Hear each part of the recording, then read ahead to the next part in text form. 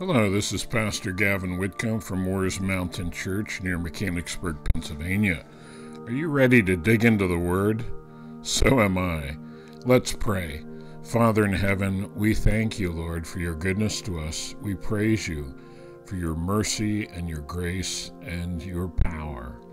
We pray that you guide us as we study your Word. In Jesus' name, amen. Well, I'd like to share with you from Ephesians chapter 2, and we're going through the book of Ephesians verse by verse, an expository series. So Ephesians chapter 2 verses 1 through 5 talk about how you and I who are saved have been raised to life through God's mercy and love. So he says, and you hath he quickened who were dead in trespasses and sins. Now we have to remember who he's writing this to. He's writing this to, according to chapter 1, verse 1, to the saints which are at Ephesus and to the faithful in Christ Jesus. Now you and I today might not live in Ephesus, but you and I who are the saints of God, the people of God, the faithful, in other words, we have faith in Christ Jesus. You and I who have been saved by God's grace, this is true of us. So Paul describes the working of God in our lives that brought us to the place where we were saved by God's grace. So, when we read this, we ought to respond with thanksgiving and praise to God at the thought of how God has worked in our lives. So with that in mind, let's look at this and really dig into it. He says, and you hath he quickened. Now, the word quickened means made alive. Now, if you have a King James version, as I do, you'll notice that hath he quickened are in italics. And that is the translators of the King James were honest in saying, hey, this isn't in the original language, but we believe the original language implies this. So you hath he quickened, but you see if you drop down to verse 5, it says, even when we were dead in sins hath quickened us together with Christ. So that's why they put that in italics. That's what he's talking about. So in my estimation, they were right. They were correct. You hath he quickened. And so what does it mean to be quickened? That's the Old English way of saying made alive. So you see, the Bible tells us that before God quickened us, before he made us alive, we were dead. Now, he obviously doesn't mean physically dead, right? He's talking about a state of spiritual death. He says who were dead in trespasses and sins. Okay, now, trespass has the idea of God draws a line and says, don't cross that line, and we disobey and we cross it. Sins is a general overall term meaning that we fall short of God's glory. We fail to do what we're supposed to do, or we do things we're not supposed to do. And we've all sinned and come short of the glory of God, and we've all trespassed against God. So we were dead in trespasses and sins. So this refers to a state or a condition of spiritual death. Now, Colossians chapter 2, verse 13 states it this way, and you, being dead in your sins, and the uncircumcision of your flesh, hath he quickened together with him, with Christ, having forgiven you all trespasses. Okay, so this takes place at once. God gives us eternal life. He makes us alive. We put our faith in Christ. God forgives our sins, and he grants us the gift of eternal life. So that happens when God saves us. Now, if we look at the idea of death in the scriptures, it carries with it the idea of being without life and the concept of separation. Okay, so, for example, with spiritual death, I meant to say physical death, the spirit/soul separates from the body and the body becomes lifeless, right? So in Genesis 35, it describes Rachel giving birth to Benjamin. It says, it came to pass that when she was in hard labor, the midwife said to her, fear not, thou shalt have this son also. And it came to pass, as her soul was in departing for she died. Okay, so her soul was leaving because she died. So sometimes the Bible uses, well, more often than not, the terms soul and spirit are used interchangeably in the scriptures. Now, sometimes there is a distinction, but more often than not, they're used interchangeably. If you go to James 2:26, it says the body without the spirit is dead. Okay, so that's physical death, right? That's separation and lifelessness as a result of it. Now, the Bible also talks about the second death. Now, what's the second death? Well, when the unsaved and unredeemed sinners remain in a state of spiritual death and they die physically, and they stand before God at the great white throne judgment, they will be sentenced eternally to the lake of fire to be forever separated from God relationally, separated from his mercy and his grace and his love, and eternally excluded from his kingdom and under his wrath. Okay, so Revelation chapter 20 talks about that. Revelation 20 verses 14 and 15, and death and hell were cast into the lake of fire. This is the second death. Now, what's it mean, death and hell cast into the lake of fire? Death is a reference to the grave and therefore the body, and hell is a reference to people who were in hell, temporarily confined there until the final great white throne judgment. So they are cast both body and soul into the lake of fire. The Bible says that is the second death. And whosoever was not found written in the book of life was cast into the lake of fire. Revelation 2:11 says, he that overcometh shall not be hurt of the second death.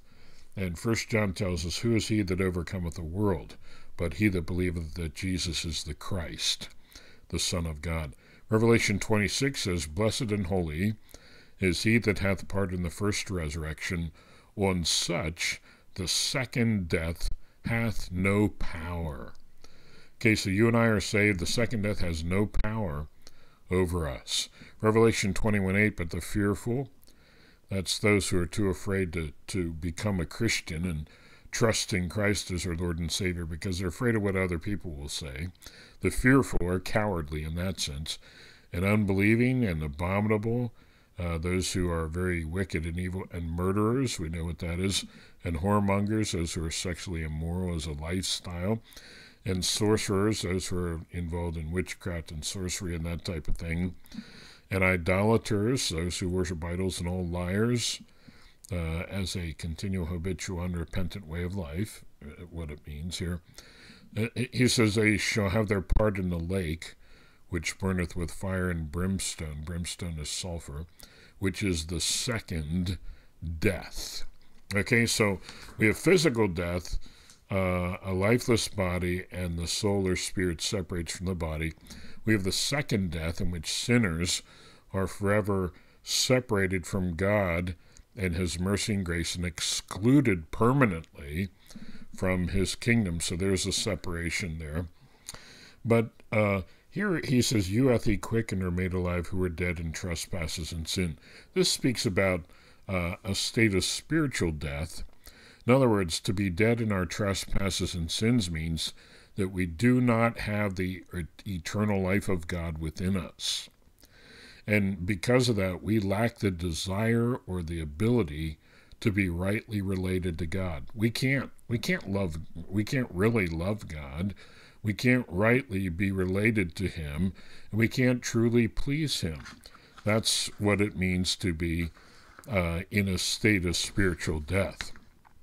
Let me read to you here in Romans chapter 8. He says, they that are after the flesh, and if you read the chapter, after the flesh means you're not saved. They that are after the flesh do mind means to pursue or to desire and follow after. They that are after the flesh do mind the things of the flesh. But they that are after the Spirit, the saved, they mind or pursue the things of the Spirit. So you and I who are saved, why do we pursue the things of the Spirit? Why are we interested in the things of God? Why are we interested in the Word of God and the truth of God and want to be around the people of God? Why do the things of the kingdom of heaven interest us and we want to be rightly related to God and want to live His way? Well, because why do we mind the things of the Spirit? Well, because we're after the Spirit. He says to be carnally minded is death. In other words, to follow the carnal mind, the unsaved mind in that way of life, and pursue those things, it results in death. Not only physical, but eternal and spiritual death. But to be spiritually minded is life and peace. You and I who are saved and are, therefore, because of God working in us, spiritually minded, it results in life, real life here, and eternal life, and peace, right? Because the carnal mind is enmity against God. Enmity means it's in an adversarial relationship against God, the carnal mind. And carnal here means fleshly, an unsaved person. If you read the whole chapter, you can see that. He says, the carnal minded is not subject to the law of God, neither indeed can be. So then they that are in the flesh cannot please God. Okay, so those who are in the flesh, they can't please God. And the next verse says, you are not in the flesh, but in the Spirit, if so be that the Spirit of God dwells in you. Okay, so believers are not in the flesh, we are in the Spirit. Okay, so those who are in the flesh can't please God. If someone isn't saved, forget about trying to earn eternal life. You can't do it. You could never please God. So we have to come to God and ask for mercy on the basis of Christ's death and His resurrection. Okay, so now he says this separation from God in a relational sense means that we're far from God and we're alienated from God. Okay, now let me just read you a couple passages here. Chapter 2 and verse 13 of Ephesians. But now in Christ Jesus, ye who sometimes means at one time, ye who sometimes were far off, are made nigh by the blood of Christ. Okay, so we were far away, now we're brought near to God through the blood of Christ. Now let me read to you Ephesians chapter 4 and verse 18. He says, having the understanding darkened, being alienated from the life of God. In other words, they had no part in the eternal life of God. Being alienated from the life of God through the ignorance that is in them because of the blindness of their heart. Okay? Now, a few other passages of Scripture that elucidate this same truth. Colossians 1:21, and you that were sometime alienated and enemies in your mind by wicked works, yet now hath he reconciled. Okay, so being in a state of spiritual death, you can't please God, and you can't really rightly relate to God. It's like just like a body that's dead can't do anything. Well, that's how we are in terms of our spirit rightly relating to God. In Genesis 2:17, God told Adam and Eve that if they ate of the tree of the knowledge of good and evil, God said, in the day that you eat thereof, you shall surely die. Now, I suppose that could mean that, okay, in the day you eat thereof, in that very day, something's going to change. From that very day, you're going to be under a death sentence, and you're going to die, eventually. Okay, that's one way to take that. But I think what God was saying there was that in the day that you eat thereof, the very day you eat, you're going to die a spiritual death, where you'll be alienated from me, separated from me in a relational sense, to where you can't please me and you can't rightly relate to me anymore. So I think that's what God meant. Adam and Eve certainly didn't drop over physically dead that very day. So now, this verse here is saying that when the Lord saves us, and probably most, if not all, who are listening to me today, you're probably saved, and that's why you're interested in what God's Word has to say. When the Lord saves us, He raises us from a state of spiritual death to a state of spiritual life, by placing his eternal life within us so that we are a new creation. So he makes us new within. He renews us within. And so now when he renews us, raising us from spiritual death to spiritual life, now we're capable of pleasing God, and now he makes us capable of having a meaningful and harmonious relationship with him. So God imparting his eternal life to us is in the Bible called regeneration. Regeneration. Okay, in other words, giving us new life, making us alive again. We were dead. He makes us alive again. And so, regeneration. This is the work of the Holy Spirit. Titus 3:5 says this, that it's not by works of righteousness which we have done, but according to his mercy he saved us by the washing of regeneration. In other words, God regenerates us, and that's when he washes us. That's when he cleanses us, by the washing of regeneration and renewing of the Holy Ghost. So see, the Holy Spirit has a role in regenerating us and renewing us, making us a new creature in Christ. Now, another term that the scriptures use to describe regeneration is to be born again. You remember in John 3, Jesus' conversation with Nicodemus? Remember, Jesus told him, except a man be born again, he cannot see the kingdom of God. Born again or born from above, both are true in that Greek word, anathen, I think it is. Can either mean born again or born from above, and actually both are true. But I think the context, since Nicodemus says, how can a man be born when he is old? Can he enter the second time into his mother's womb? I think the meaning is born again, but it's also true that it is from above. Now, Jesus said, except a man be born of water and of the Spirit, he cannot enter into the kingdom of God. Again, now born of water, I believe that's a reference to the Word of God. Elsewhere in Scripture, the Word of God is referred to, like in Ephesians, the washing of water by the Word, he mentions. And listen to what Peter says. 1 Peter 1:23, Peter says, being born again. Now note, he uses the exact term, born again, being born again, not of corruptible seed, but of incorruptible, by the Word of God, which liveth and abideth forever. Okay, so notice, born again by the Word of God. So, and Peter says it this way in 1 Peter 1:3, blessed be the God and Father of our Lord Jesus Christ, which according to his abundant mercy hath begotten us again. Begotten us again, that's another way of saying we've been born again, unto a lively hope by the resurrection of Jesus Christ from the dead. And, James, in James 1:18, says it this way, of his own will begat he us with the word of truth. So he begat us, in other words, he gave us life through the word of truth, that we should be kind of first fruits of his creatures. Okay, now, so being raised from spiritual death to spiritual life.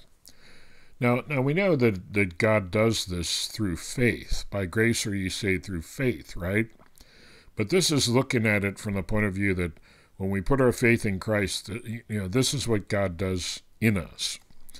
And so to be raised from spiritual death to spiritual life, God gives us his eternal life. He makes us alive so that now we're a new person. We can rightly respond to him. He regenerates us. We are born again with a new birth from above. And the prophet Ezekiel describes the effects of the new covenant on those who are saved.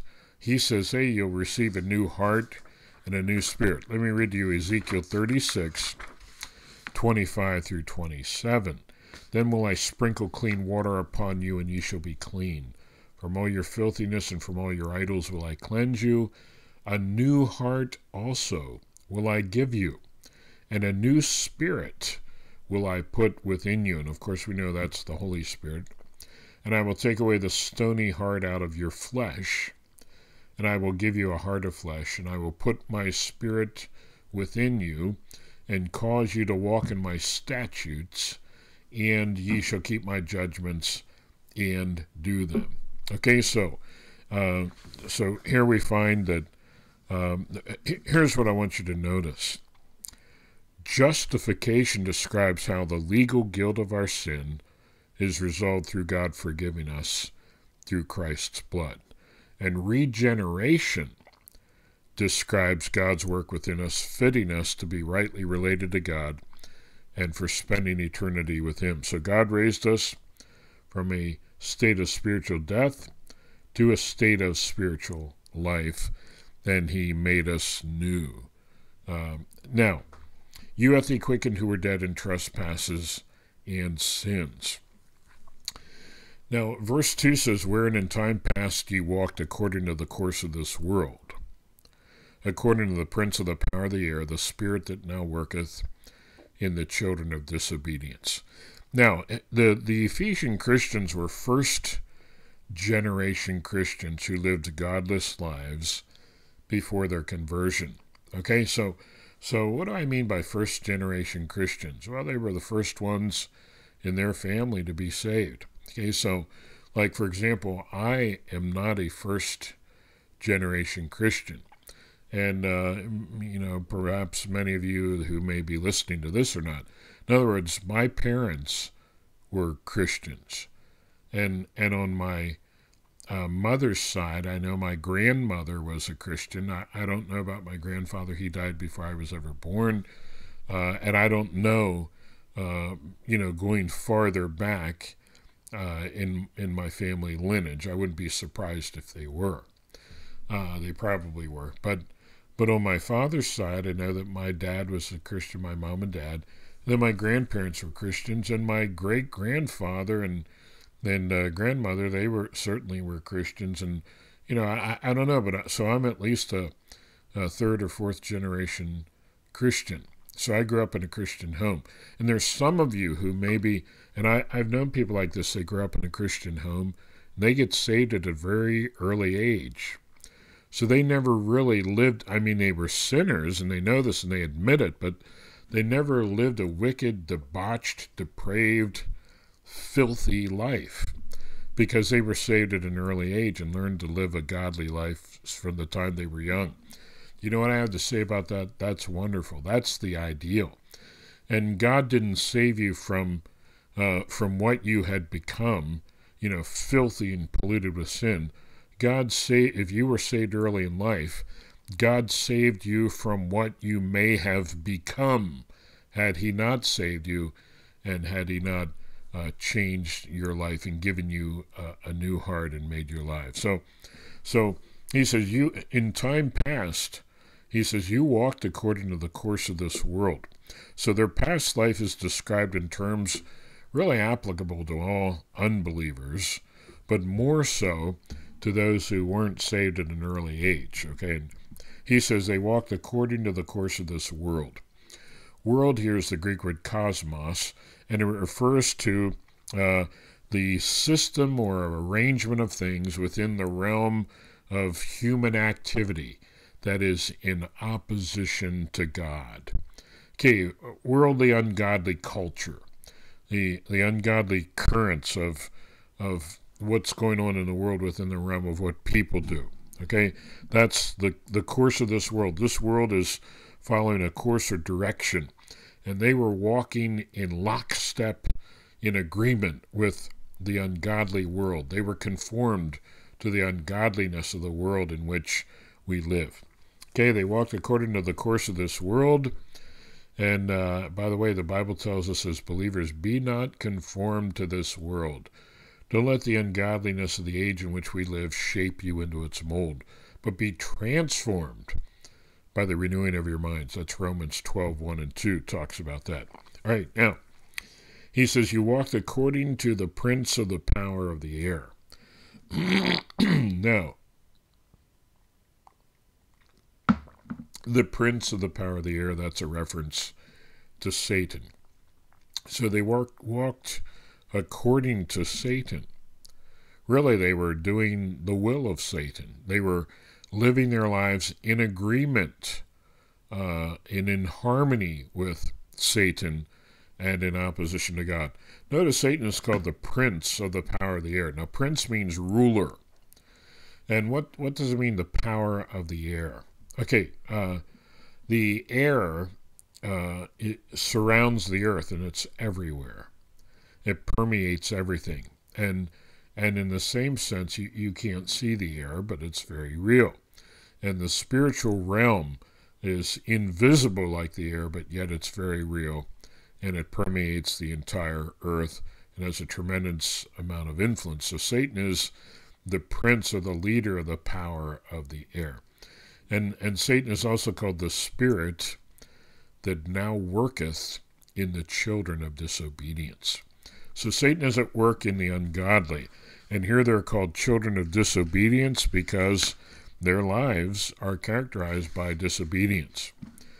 Do you know, it is not true that we're all God's children. That's only true in a creational sense, physically. But there are the children of disobedience. That's unbelievers. And then there are the children of God, or the people of God, or the children of light. Listen to what Jesus said in Matthew 13:38. The field is the world. This is in the parable of the tares and the wheat. The good seed are the children of the kingdom, but the tares are the children of the wicked one. So Jesus said, hey, there are the children of the kingdom, and then there are the children of the wicked one. That's a distinction, right? Luke 16:8, and the Lord commended the unjust steward because he had done wisely. For the children of this world are in their generation wiser than the children of light. So Jesus mentioned the children of this world and the children of light. Okay, so you and I who are saved by grace through faith in Christ, we are the children of light. And then in distinction from us, the children of disobedience are also called the children of this world. Now, 1 John 3:10 says, in this, the children of God are manifest, and the children of the devil. So here in 1 John 3:10, hey, they're children of God, and they're children of the devil. Whosoever doeth not righteousness is not of God, neither he that loveth not his brother. Okay, so Satan is the spirit that now worketh in the children of disobedience. Why is there so much wickedness and sin and evil and corruption and lies and evil, corruption, and destruction of things that are good in this world? Well, part of it is the sinfulness of the human heart. But make no mistake about it, there are evil spiritual powers that are fanning the flames of human corruption. And Satan and his forces, the powers of the air, are ultimately behind it. Now he says in verse 3, among whom also we all had our conversation, our lifestyle, in times past, in the lusts of our flesh. Now the flesh here refers to the sinful aspects of our fallen human nature. He says we were fulfilling the desires of the flesh and of the mind. Hey, we did what we wanted to do, what we felt like doing, what we thought about doing. We were living to please ourselves, right? He says, and we're by nature the children of wrath, even as others. Okay, so now here the children of disobedience are also called the children of wrath. Why? Because they're under God's wrath. And notice they were by nature the children of wrath. By nature, the children of wrath. Do you know this problem of sin that all humans share? It begins in the womb. Psalm 51:5 says, behold, I was shapen in iniquity, and in sin did my mother conceive me. So in other words, hey, when I was in my mother's womb, from the moment I was conceived, there was sin. The seeds of sin were sown within my human fallen heart. Psalm 58:3 says, the wicked are estranged from the womb. They go astray as soon as they be born, speaking lies. There again, that inherent sinfulness of man. In Isaiah 48:8, through the prophet Isaiah, God speaks to Israel and says, I knew that thou wouldest deal very treacherously, and was called a transgressor from the womb. Okay, so Paul says here that I used to be, you used to be, and if you're not saved, you still are, by nature, the children of wrath, even as others. That's why we need to be born again. We need God to raise us from a state of spiritual death and make us alive with the eternal life of God, to make us a new person who, because of God's changing within us, we are able to rightly relate to God. So now I love, let me just say one more thing. This inherent sinfulness that we're born with, we're not just innocent victims of it. We are willful participants in it. John 3:19 says, this is the condemnation. This is what condemns people who die without Christ. That light has come into the world, and men loved darkness rather than light because their deeds were evil. Okay, now, I'm glad it doesn't stop there. Verse 5 says, but God, who is rich in mercy, God has a lot of mercy, for his great love, wherewith he loved us. So see, here we were sinners, dead in our trespasses and sins, but God, who is rich in mercy, has a great love wherewith he loved us. And I'm so thankful that God didn't just say, man, you guys are wicked and corrupt. Forget about you. I'm going to give you what you deserve. But see, God didn't give us what we deserved. He showed us mercy and love and grace. It says, God, who is rich in mercy, for his great love wherewith he loved us. Even when we were dead in sins, he still loved us. He hath quickened us together with Christ. By grace ye are saved. Okay, so he reminds us, hey, this salvation, it's by God's grace. We can't earn it. We can't merit it. We can't deserve it. We're saved by God's grace through faith. And so he raised us from the dead, quickened us together with Christ. You know, Romans 5:8 says this, God commendeth, or showed, or demonstrated, or proved, God commendeth his love toward us, in that while we were yet sinners, Christ died for us. You know, I hope that there's been a definite, specific point in your life where you've repented of your sins and put your faith in Christ, and you received him as your Lord and Savior. You believe the gospel that he died for you and rose again from the dead, and you trusted in him as your Lord and Savior. If so, these things that we've read about, our response should be, Lord, thank you for saving me. Thank you for showing your mercy and grace to me. If there's anyone who, within the sound of my voice, you're hearing this or watching this, and you're not saved, the door of God's mercy is open to you. Forget about trying to earn your way to heaven by being good. You can't do it. You've already blown it, just like I have. So the idea is you come to God for mercy through Jesus Christ and what he did on the cross.